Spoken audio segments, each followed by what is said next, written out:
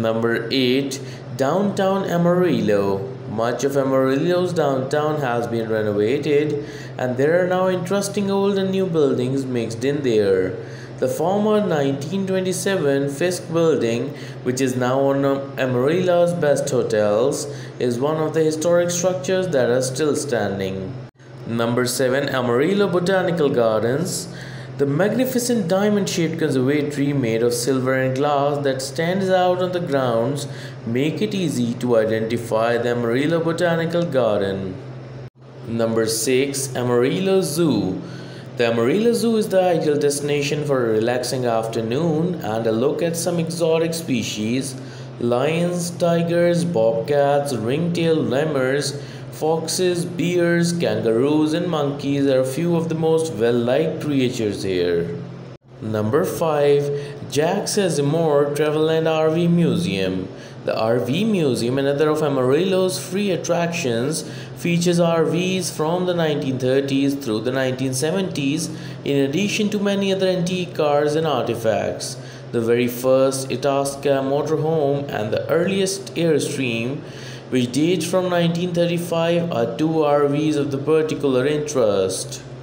Number 4. Amarillo Museum of Art. The Amarillo Museum of Art is free to visit and is situated on the Amarillo College campus. The vast bulk of the museum's collection of art is from the Far East, despite the fact that it comes from all over the world. Number 3. Panhandle Plains Historical Museum. The Panhandle Plains Historical Museum, Texas's largest history museum, provides an insight into Texas history from the time of the dinosaurs to the present. The museum houses one of the best collections of art in the Southwest, according to residents who frequently refer to it as the Smithsonian with an accent. Number 2. Palo Duro Canyon State Park. It might surprise you to learn that the Grand Canyon, which is the second largest canyon in the country, is only 30 minutes south of Amarillo. Palo Duro Canyon measures about 120 miles in length, up to 20 miles in width, and 800 feet in depth. Number 1. Cadillac Ranch.